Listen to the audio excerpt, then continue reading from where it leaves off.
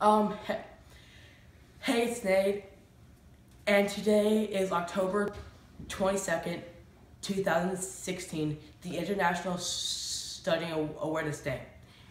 And this day has reminded me how, as I've grown and as I've matured, I've let studying affect me less and less.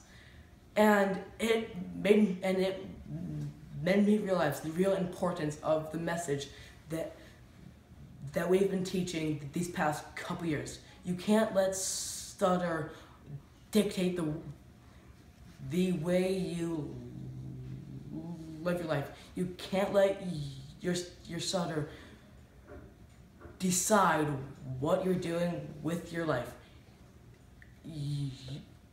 Your stutter is just part of who you are, and it is part of something that helped mold you into who you are today, and will continue to mold you into the person that you are tomorrow and throughout your life.